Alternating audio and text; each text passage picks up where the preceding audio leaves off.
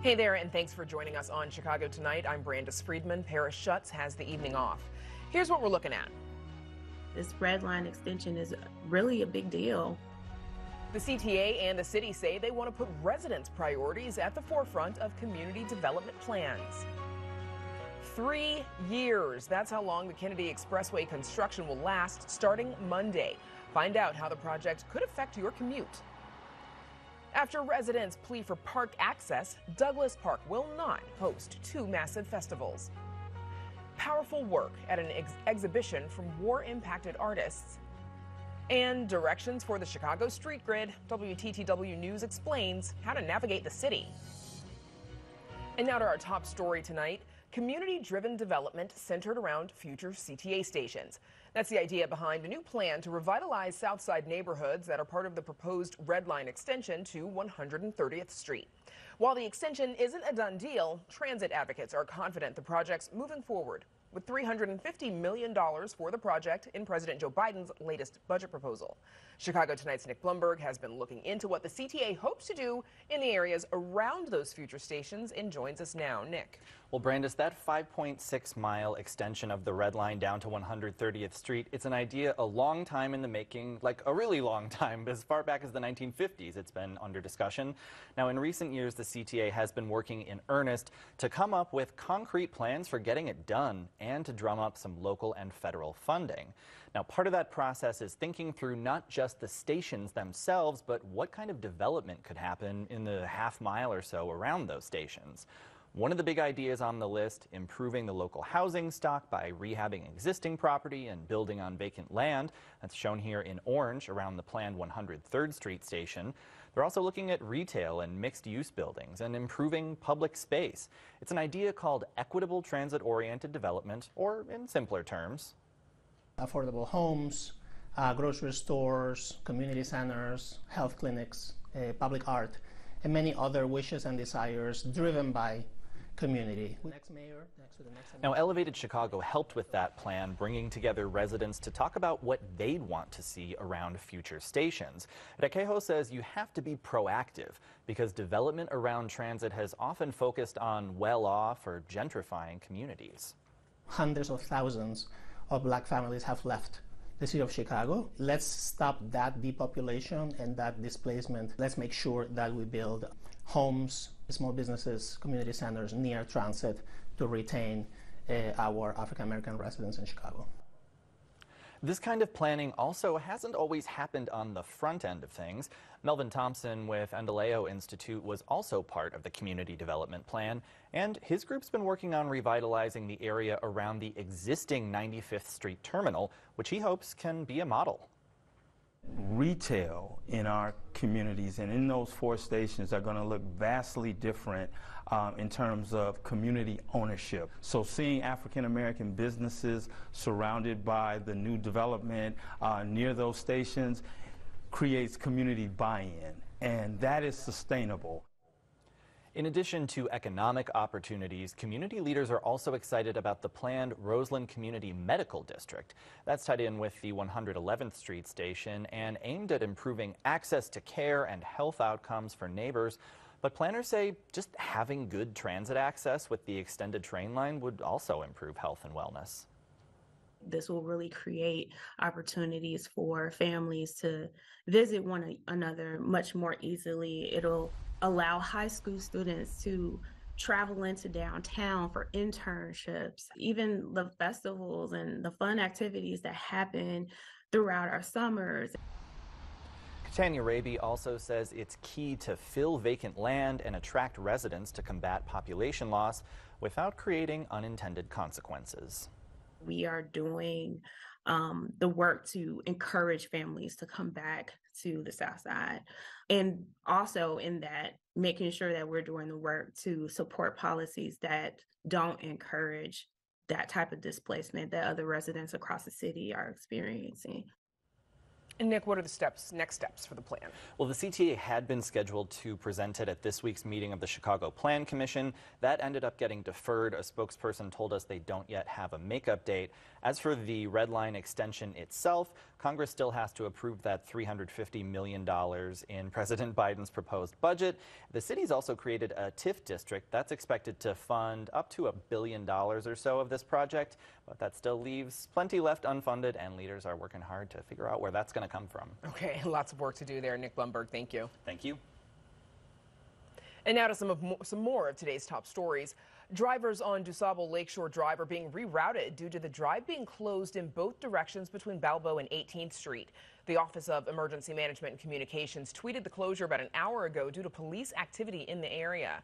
The Civilian Office of Police Accountability confirms it's investigating an officer-involved shooting near 398 East Roosevelt Road, which is right outside the museum campus.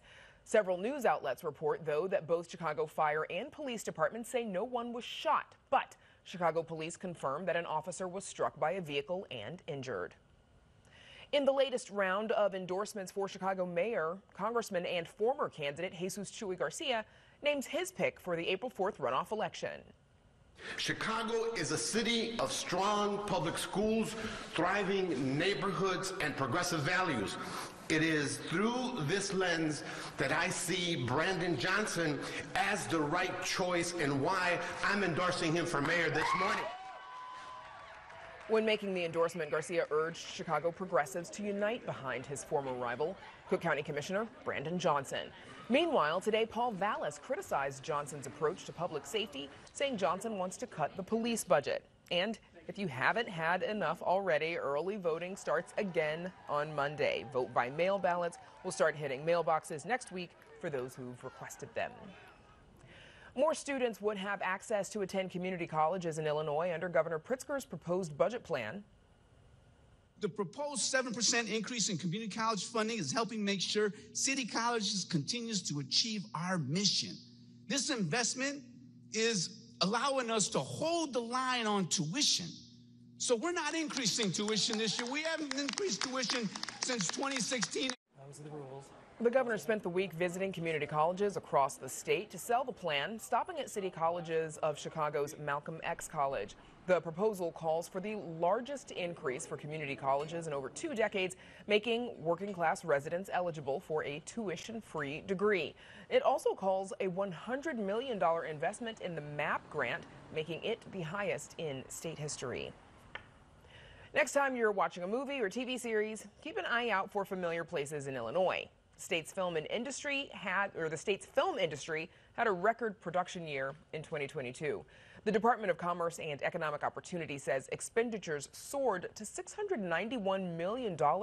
That's $131 million more than the pre-pandemic record in 2019. A few productions you might recognize are HBO's Somebody Somewhere, filmed in Lockport, Illinois and Will County, which will be returning for its 2nd season, and hit shows like NBC's Chicago Med, Chicago Fire, and Chicago PD series continue to return to the city of Chicago, along with that new FX hit show, The Bear, and that's just a few. The state says the record expenditures generated an estimated $403 million in wages and 15,400 hires. Coming up in the program, a multi-year construction plan is set to hit the Kennedy next week. Its impact on your commute right after this. Chicago Tonight is made possible in part by Alexandra and John Nichols, the Jim and Kay Mabey family, the Polk Brothers Foundation, and the support of these donors.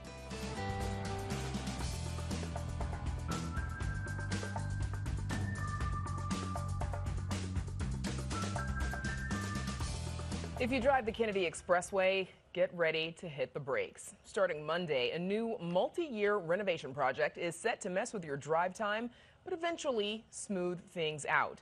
Joining us to break it all down is John Schumacher, District 1 Bureau Chief of Construction for the Illinois Department of Transportation. John, thank you for joining us. Well, thanks for having me on. So this $150 million project, expected over 3 construction seasons, I think most Chicagoans are familiar with what construction season is, focuses on rehabbing 36 bridge structures. What kind of renovations do these bridges need? So motorists traveling over the bridges can expect current conditions. They're going to see a lot of potholes in the bridge deck itself.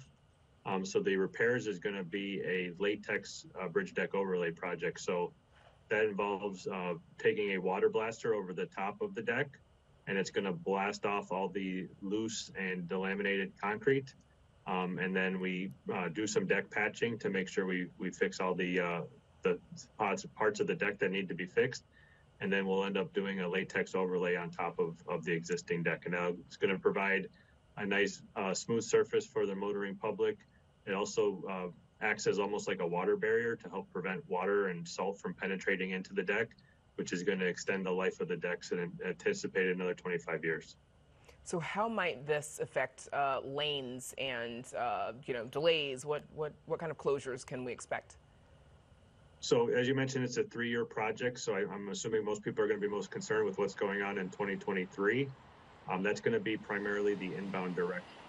So the 2 left lanes of the inbound Kennedy starting Monday night. So the motoring public is going to see their first real impacts Tuesday morning. We're going to start at the north end by the Edens Junction. It's going to go all the way through Hubbard's Cave. It'll take approximately 5 nights, obviously weather dependent, to get the project fully staged. And once it is fully staged, you're going to have the 2 right lanes will still be available on the Kennedy itself. And then the reversible lanes are going to be set to their inbound configuration. So we will be maintaining 4 inbound lanes throughout this calendar year. So for the I'm sorry, go ahead. No, it's okay. I was just going to reiterate something that you mentioned because you broke up a little bit. Inbound, 2 left lanes from the Edens Junction all the way down to Hubbard's Cave to begin. You all are also planning work on the reversible lane access control. I think most of us know that as the express lanes. What's the work that's being done there? So that's the second part of this the first project. So we'll be doing the deck repairs as well.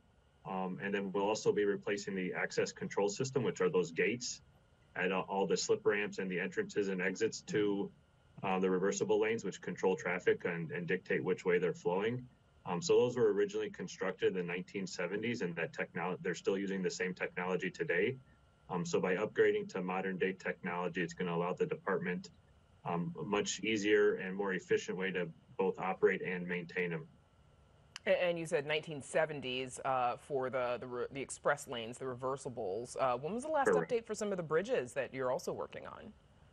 So yeah, the bridges themselves are over 50 years old, and the last major rehabilitation was in the early 90s. So we're going on 31 years since the last major rehabilitation. So the bridge decks have performed excellently, but they're just in time for that next major rehabilitation. What other kind of updates are you all making? I understand there's some lighting, painting, signage work being done as well. Correct. So since we have the lanes closed, instead of stringing out all these different projects, we're going to make sure we get in and get all the work done at the same time. So we'll also be doing some pavement patching, and then we'll also be replacing the overhead sign structures throughout the corridor, updating the lighting to new LED lights, and then also painting the structural steel that makes up Hubbard's Cave. And when does the outbound work start, John? So that's going to be the 3rd year. So that's going to be 2025, and that'll be a very similar time frame as what we have for 2023, where we'll start the left lanes first, and then approximately late July we'll switch traffic, and then we'll close the right outside lanes in 2025. John, what's your advice to drivers, tackling this new commute? So we're asking drivers to obviously be patient and be flexible. As one can imagine, there's going to be some pretty substantial travel impacts. Whether public transportation is an option for people, that would be a nice alternative. Obviously, there's numerous roadway alternatives such as Elston and Milwaukee that we expect people to take. We also would expect some commuters to travel in on the Eisenhower that would normally take the Kennedy in. Also, in addition to just potential alternate routes or modes of transportation, we're also recommending people look into perhaps staggering their work hours. So instead of, traveling in at 8 in the morning, if they can come in a couple hours earlier or a couple hours later, that might also help minimize their travel impacts, as would remote work options if that is available to people. So all the options working together will help minimize the impacts to the traveling public. John, any anticipated setbacks? You know, some motorists might be kind of weary of transportation projects taking a lot longer and costing a lot more than originally projected. Are there any challenges that you might foresee? With this type of project, because it's a rehabilitation project, the unknowns are a little bit more, certain. We kind of know what we're getting ourselves into. I know a lot of people think back to the Jane Byrne Interchange project and how that took quite a bit longer than we originally anticipated. Anytime you're going to start a reconstruction project where you're digging into the ground, you're going to find utilities that might not be in the same spots you thought, soil conditions that might be worse than you had anticipated. With the rehabilitation project, you're really, the scope is much narrower, so there's not as many unknowns. So we're pretty confident in the 3-year time frame. Okay, 3-year time frame. Drivers on the north side, get ready. John Schumacher, thank you so much for joining us. All right, thanks for having me. Up next, Patty Wetli with This Week in Nature. Stay with us.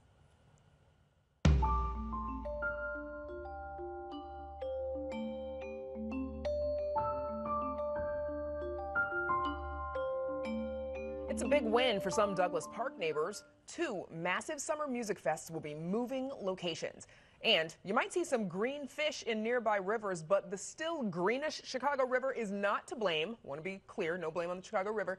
WTTW News reporter Patty Wetli joins us now with more on those stories as part of her This Week in Nature column. Welcome back, Patty. So catch us up to speed on the situation in Douglas Park.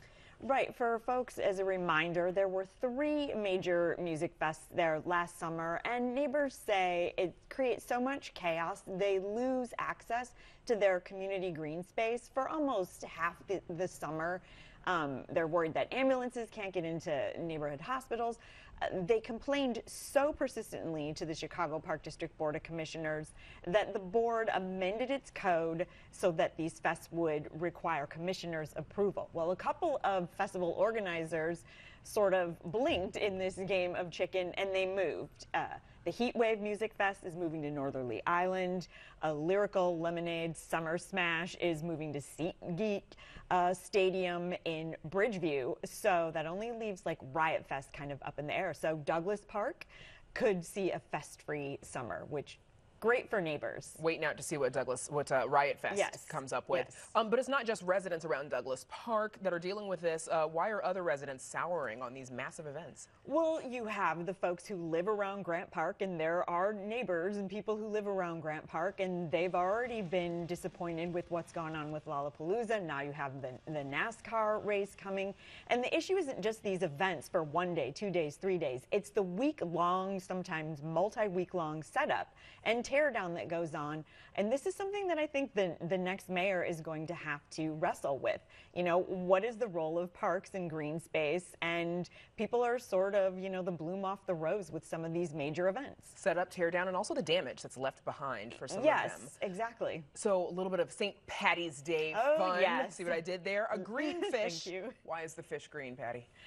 Because it's that time of year for the males and females to get together, and male bowfin fish, which are native to the Great Lakes area, they have green fins and green bellies when it's, you know, time for them to do their job. Meet the ladyfish. Meet the ladyfish, yes.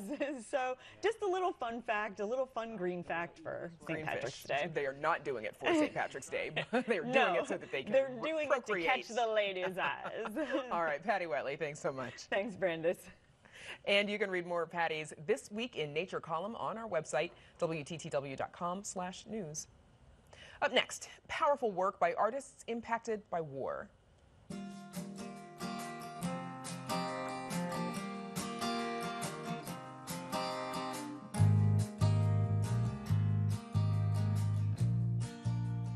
This month marks the 20th anniversary of the U.S.-led invasion of Iraq.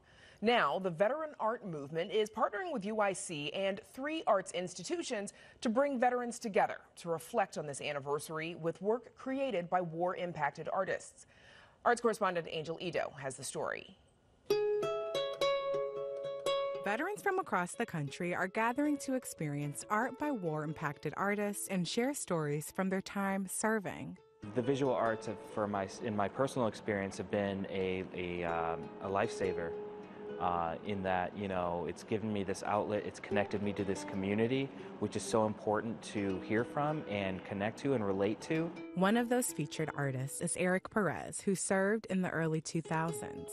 His piece at the Hyde Park Art Center features portraits he took of veterans that he served with. Portraits are cut out in digital camouflage patterns. The first layer, which is the layer closest to the wall, is composed of photographs I took of them during the war.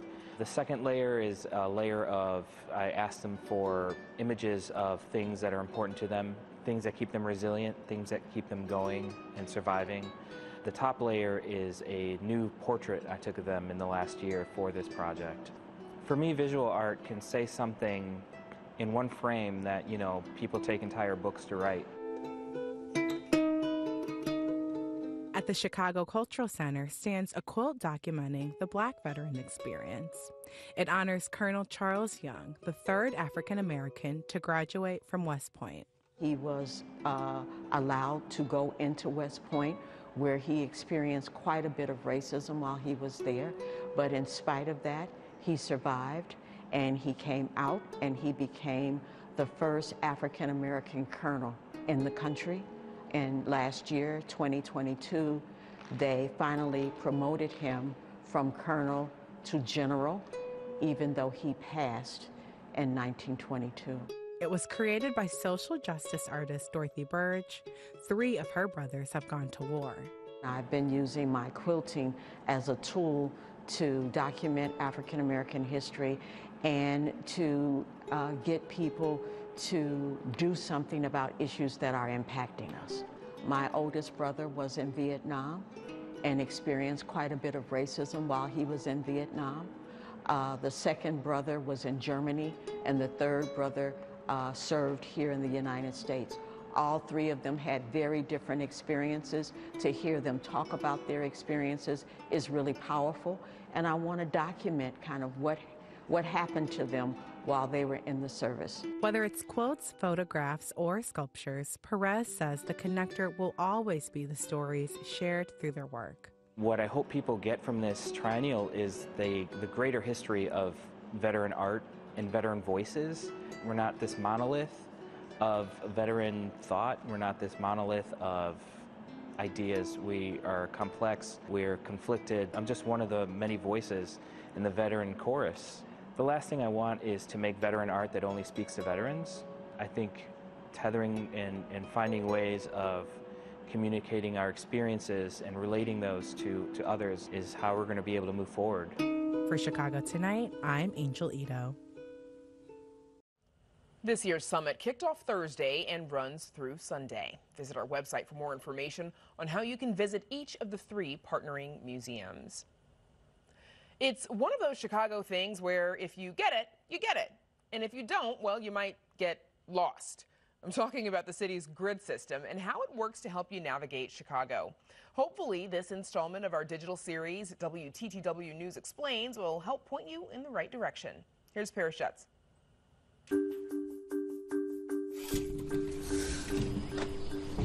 Okay, class, are you ready to learn Chicago's grid system? Remember graph paper from middle school math? Well, then you can imagine the Chicago grid. It has a north-south axis and an east-west axis, and the center point is at State and Madison in the heart of the loop. That's 0 north, south, east, and west.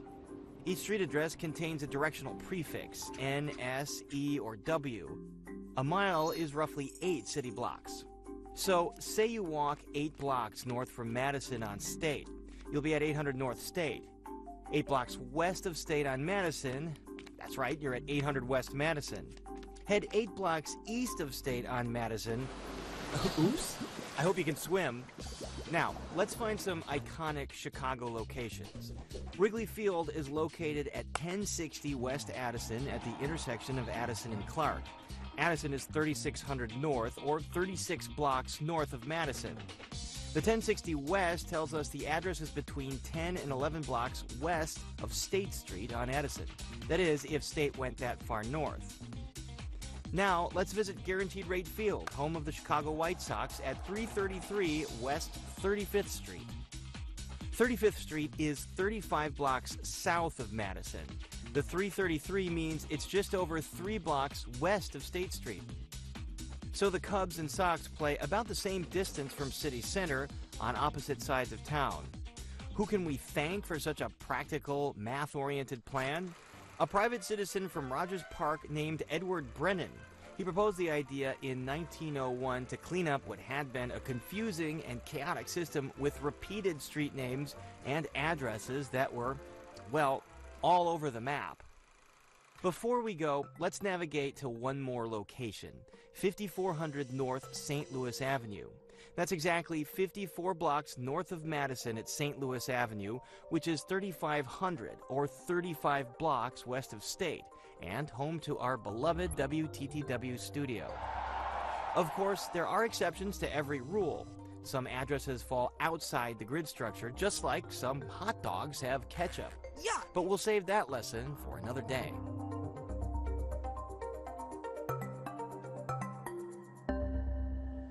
And there you have it. Hopefully that sets you up for your weekend plans in the city. And that is our show for this Friday night. For all of us here at Chicago Tonight, I'm Brandis Friedman. Thanks for watching. Stay healthy and safe, and happy St. Patrick's Day.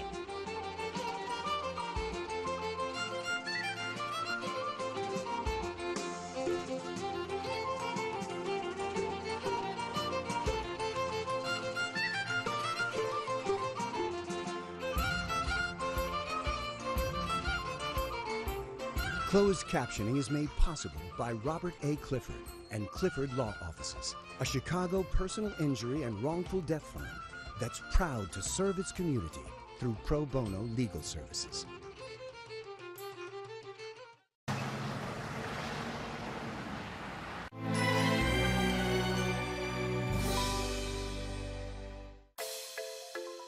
Where have we been? Where are we at? Where are we going? Essentially to be able to help anyone and everyone in the community, whether that's through academic support, social emotional learning, or just providing a safe space for youth to be able to be there. This is the fabric of the neighborhood. You need to take care of the neighborhood. It's an ecosystem.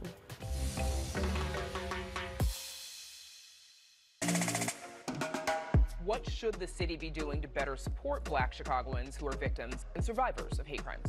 Classic city of Chicago, we work in silos, so the left hand doesn't know what the right hand doing, and the constituents get left out in between. Power is the voice. The power is the numbers. The power are the people.